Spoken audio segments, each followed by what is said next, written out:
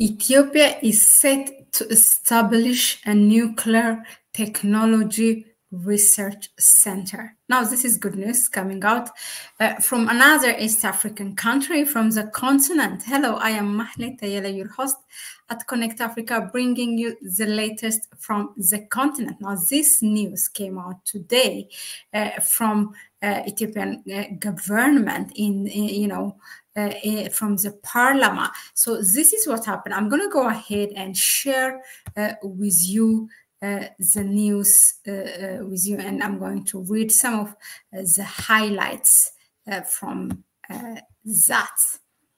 Now, this was, of course, revealed, meaning Ethiopia's plan to establish a nuclear science and technology research center in the country, with students being sent to China and Russia for advanced studies in this field, and then later on to set up that research center. Now, this agreement was done with the Russia's State Atomic Energy Corporation, or known as Rosatom in its acronym name. Now, Rosatom is actually, it's a known Russian company, the Russian government, that belongs to Russian government, which has an agreement with just less than 10 countries in the continent. Now, just to give you a background, since we are giving you this analysis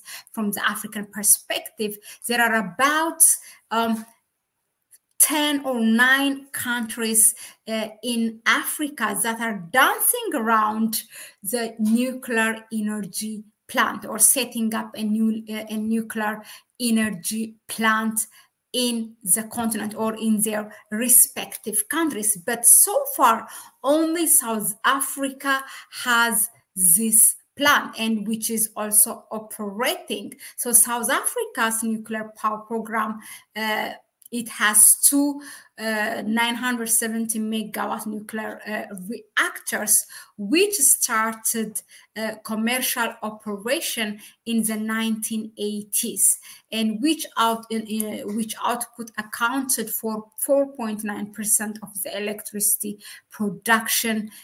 This is as of 2022. Now, the others are, the South Africa is 970, and it started long time ago. And what makes different South Africa from the other African countries who are talking about nuclear energy is that, first of all, it has set it up long time ago. Secondly, its agreement it was set up by the US, the United States firm, not really a Russian one. The rest of the countries who are talking about nuclear energy, setting up a nuclear energy in their respective country, their agreement is with Russia's Rosatom, which Ethiopia also has just signed. Now, namely, these African countries are, you have Kenya in East Africa, Uganda, Tanzania, and also Rwanda.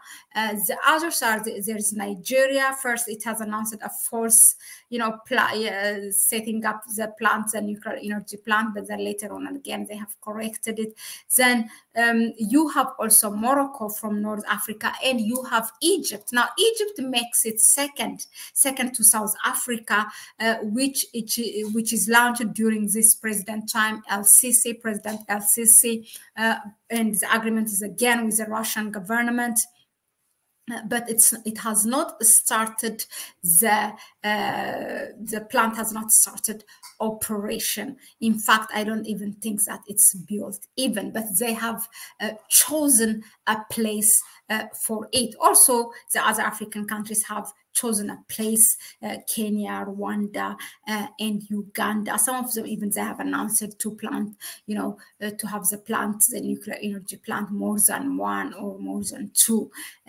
Now, this is its background when it comes to Africa. But now, to give you the detail regarding Ethiopia is that, so this news was announced during the 25th regular session of the House of People's Representative Minister of Innovation and Technology. So this is the ministry that is responsible to build, or to arrange and build and everything this that has to do with this nuclear technology research center. First, they're gonna send the students. Now, they said also the interest has been there, but acquiring a foreign currency has been, a hinder for the Ethiopian government. So according to them, this is the Ministry of Innovation and Technology has been actively working to reduce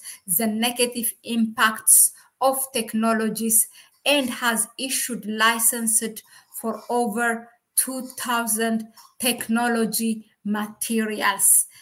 So this is what they said. Now, anyway, let us know in the comment section, what do you think of African countries stepping up their game to set or to establish a nuclear energy plant in their countries? What do you think of, the pros and cons of it? I don't think there's cons or, a negative impact having nuclear energy for power.